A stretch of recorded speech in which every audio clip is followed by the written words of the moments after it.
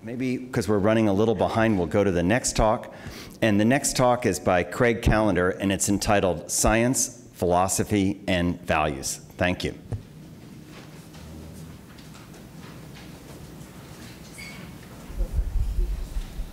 Okay.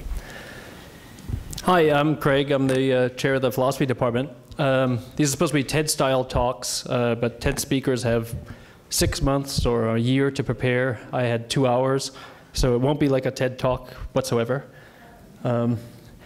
This quote from the song by Tom Lehrer, is a great one for the Strategic Planning Initiative, which is trying to find interdisciplinary possibilities between different departments. So it says, once the rockets are up, who cares where they come down? That's not my department, says Werner von Braun. And it's also a good quote for this particular initiative where Larry and John and I have been talking about possible initiatives in bioethics and other areas, related areas, because obviously there's another thing that's not in his department is the ethical and social ramifications of what's being done.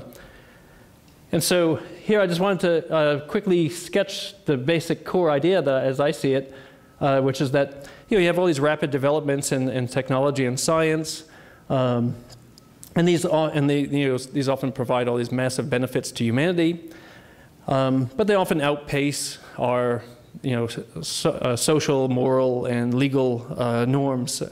We aren't equipped to deal with them as quickly as they arise, so we have all these challenges, and so there's this big gap between what we're producing and our response to it. The field of bioethics, broadly construed as environmental ethics, medical ethics, and other areas of ethics, areas of philosophy of science and values, it asks and answers these important questions. Even though there's no department of bioethics, there are still these important questions, and it really draws on interdisciplinary work. So you need to know the science. If you don't know the science, you're not going to do very good bioethics, and you need to know the ethics. You need to have some sort of. It can't just be whatever you think. It's got to be some reflected principles in that you come up with. Well, UCSD is, as we know, is equipped with cutting-edge science. So every single day when you open your email, there's some sort of cutting-edge thing coming out in science.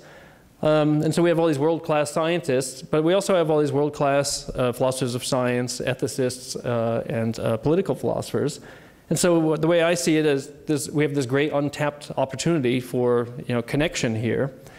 And as we know, there's currently all these gaps on campus between the development of these new scientific ideas and ethical ramifications. In fact, you can see 2 of the gaps. So here's one. And then here's another. You call one Gap Gilman and the other one Torrey Pines.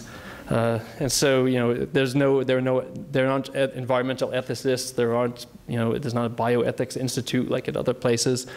And so I've already used up half of my time, and I'm on only slide 1.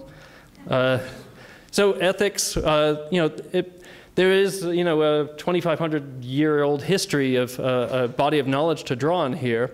But it's not all just sort of sitting around, and if you're a philosopher, it's not all just sitting around in robes thinking about what is good. It's, there's more to that. So you can find all these cases where philosophers are engaging science. And so I have all these different examples, which I won't have time to get through. But if you think of things like any kind of cost-benefit analysis, you want to look at the harms and benefits later. You want to monetize it in some way. And so if you're thinking about climate change, as came out big time when the Stern report was announced, you have to translate the later dollars, future dollars, into present dollars. And so the economists will introduce this discount rate R. And then Stern, famously put in essentially a 0 discount rate. And so he said that the future harms and goods were the equivalent of today's harms and goods. Other economists, mostly American ones, said,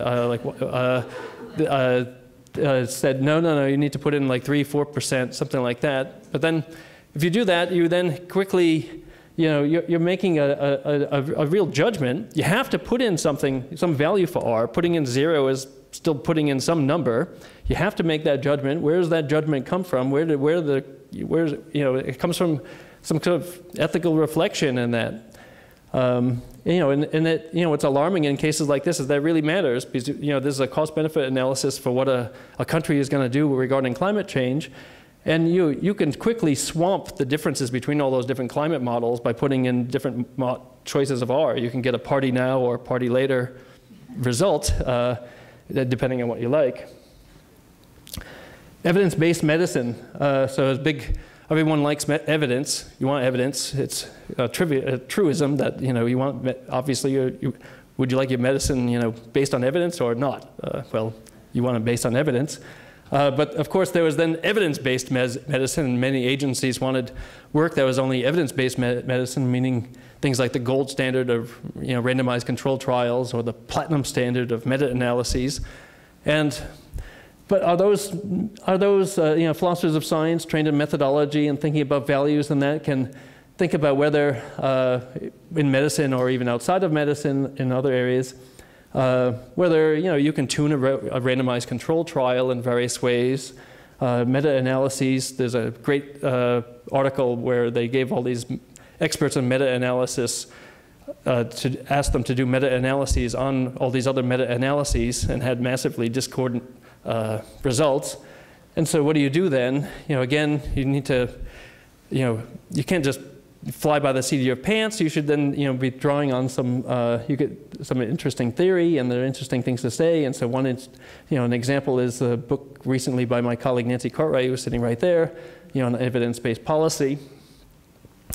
Going more into medical ethics, you want consent, from people. But what about people with cognitive deficits? What about something really hard and tricky like Alzheimer's, where people have all sorts of different dysfunctions and it's not so clear whether they have a deficit at one time or another? You can come up with different diagnostics of dementia.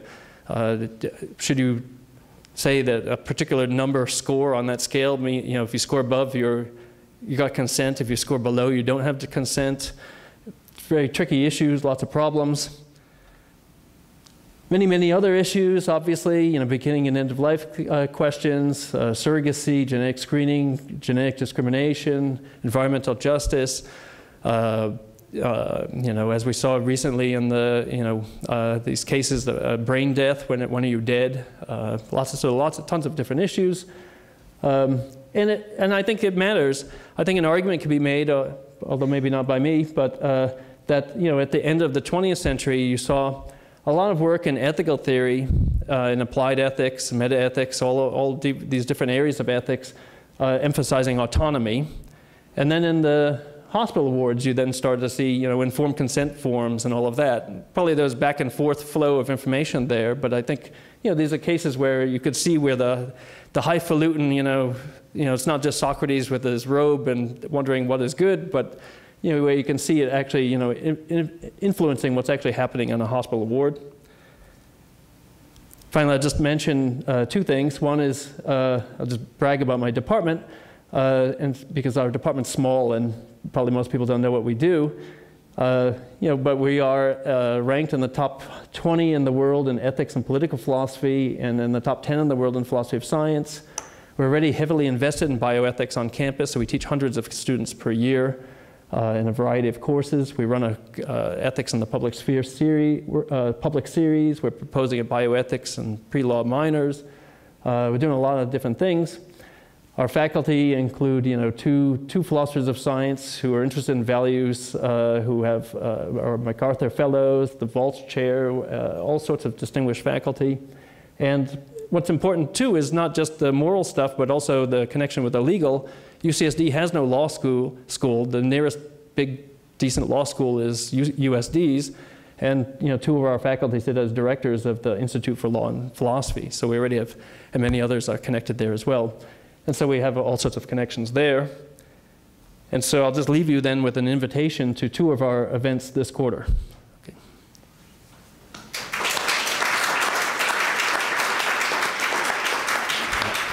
We have time for one question.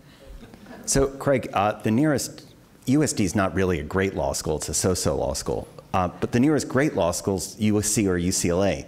Does that mean that we're going to be at a big competitive disadvantage in the field of bioethics because we don't really have a top law school in San Diego whatsoever? I don't know. What do you think?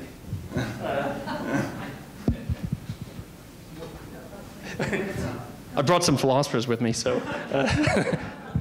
Well, when doing bioethics, we want to know answers. Sorry, when doing bioethics, we want to know the answers to certain fundamental questions about values as they pertain to the sorts of cases that Craig was talking about, and we also want to know what policies we should adopt and the intersection of those policies and the law.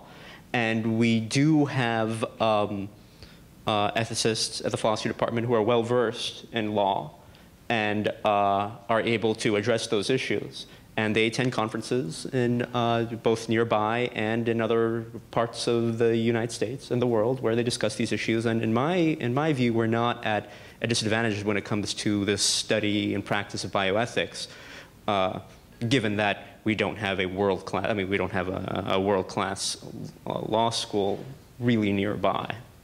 We've got the world-class minds, but not the world-class law school. Yeah. That's Yeah. the idea. Thank you very much. Thank you very much.